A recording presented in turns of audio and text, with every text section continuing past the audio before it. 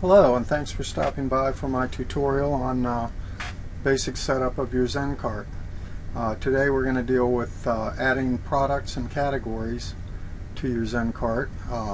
If your Zencart is brand new, then it's going to look something like this. We haven't applied a template yet, and well, no, it's not going to look like that. It's going to look like this. I've added a few products. I've gone ahead and added 3 right now, but typically this is going to be blank until you add products. So what I'm going to do right now is I'm going to go back to the admin panel, and the first thing you need in order to add products is to add categories. So you would mouse over catalog and then down to categories and products. Click on categories and products, and it'll open your categories. Now this will be empty. I've already added the category of books, but what I'm going to do is I'm going to add a new category. I have a lot of collector beer cans that I got to do these storage unit auction things, and some guy had about 1,000 beer cans, so I'm going to go ahead and put some of these on here. So what I need to do is put up a category, beer cans.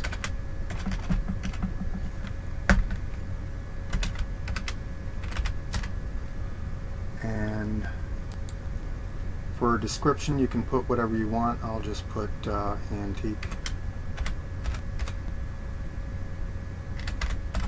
beer cans. And you can upload a picture or something like that if you want to. I don't typically worry about that right now. It's something you can do later on. What this is going to deal with is just getting products up there. So we have beer cans as a category now. Now I have beer cans and books, so I have 2 categories. So what I'm going to do next is I'm going to select beer cans.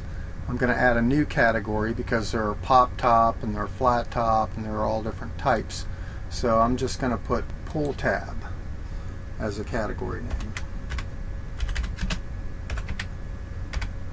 And I'm not going to worry about the description at this point or anything. You can always come back in and edit that. So now we have, let's go back to the main. So we have books, which I have a category under books, cookbooks, and then we have beer cans, which I have a category under beer cans.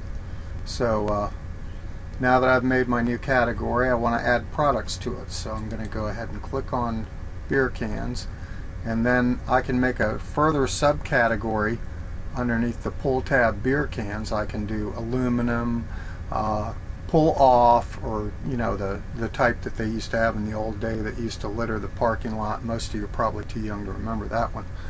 But anyway, let's add a product. So what I'm going to do is I'm going to take a product here, which is an Eagles beer can, and what I'm going to do is to make it easier, I'm just going to cut it and paste it. This will be quicker off of an existing cart that I already have for another store. And we'll just go to collectibles here. One thing I want to point out, this cart is sitting on a Windows server, and I highly recommend against getting a Windows server because it just is so slow. So I'm just going to take, rather than type this in, I'm going to copy this one out of this cart and just put all the information here. So the first thing you want to concern yourself with is a title. Date available, you can fill that out if your product isn't going to be available until a later date. I just leave it alone. Products manufacturer, I leave that alone. You can fill that in if you want to, if you have a regular product. Now this is a taxable good for me, so it's because it's here in Virginia. I'm going to put $3.95 for price on there, and then the next thing is having to do with if it's software, skip shipping address, always free shipping, special product download, blah blah blah. You can figure that out later if you're just doing products like I am. This really doesn't matter to me. You'd have to read up on that. Product quantity minimum, that's the least they can buy. If you're dealing with wholesale and you're not going to sell anything below, say, a dozen units, then you would put 12 in here. maximum. If you don't want them to buy any more than 10 or something, you'd put 10 in there. I can't imagine why, but you could.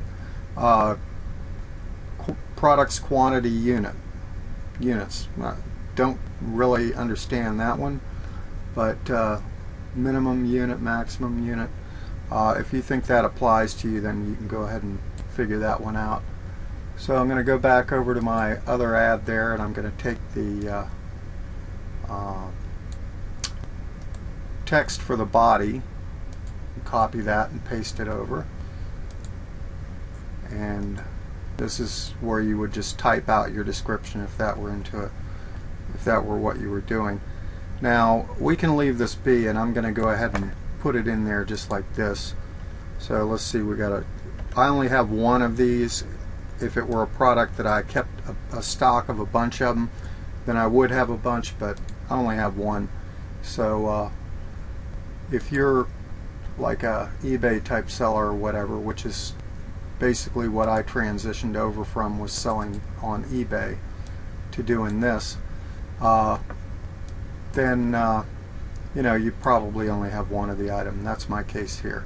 So what I'm going to do here is I'm going to select an image. I can do thumbnails here, go down and see my image, and this is what I want to have display. Alright, if I have a file already up there, let's say I'm selling widget number 5 and I got 700 of them, then I'm already going to have a file on the server. I wouldn't need to do that each time, so I would just put that file address in here. Product URL, if there's a particular website for that product that you're selling that you want to share with the public, you'd put that in there. Shipping weight, that's kind of important, because when you go to set up shipping through the post office and all that, it's going to calculate. So what you're going to want to do is you're going to want to do fractions of a pound. Typically when I send a beer can, it's anywhere from 4 to 6 ounces, so I will do 0.5, which is half a pound. That's 8 ounces. That gives me plenty. Now sort order, if you wanted your item to sort, you know, in a certain order, you would assign a number to that, and you know, look it over to see what your sort order would be. When you're done, you would hit that preview that I just hit, and that'll give you a preview. Of course, the picture of the can is going to be a little smashed up, and I'm liking the way that looks, so I'm going to go ahead and insert it, and then I'm going to go to my online catalog, which I do believe I've already opened. Yeah, I have. So I'll close that back out so you can see what I'm doing here. That's what you would click to preview the item in, and then when you click on the item itself, this is what you get. And so you see if it looks right and all that. Here's another neat little nifty feature. When you click on this, it displays a bigger image. Now I have a 2-screen computer, so it's going to pop in the other screen, so I'll just have to drag it over here. Now you get a nice good size view of the can.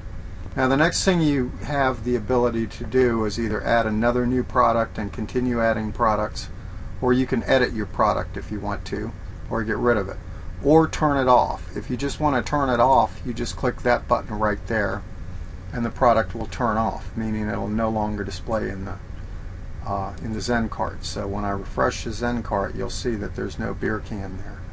And on beer cans under categories, it doesn't have one. Now if I go back over here, turn it on, and I go back to this and refresh that, you'll see it shows up there, and now there's a beer can there. And so the next thing is to edit. What I like to do is at the bottom of all of my listings, I put a navigation bar and some Google ads. Now a lot of people, if you go to the Zencart forum, people have asked about putting in Google Adsense, and there's a lot of you should, you shouldn't, and all that. I'm selling a beer can's worth about $1. So, you know, if somebody comes in here and saves me the hassle of packing it up and they leave through a Google ad, I'm fine with that. So anyway, I've pasted this code, And what I've done is I've taken the code that I'm going to paste on the bottom of pretty much everything, and I've saved it in a little notepad file, named it nav and 4x15 Adsense, so I can easily find that in a folder I've made for Adsense stuff. Alright, I'm going to preview that, and I see my nav bars up there and my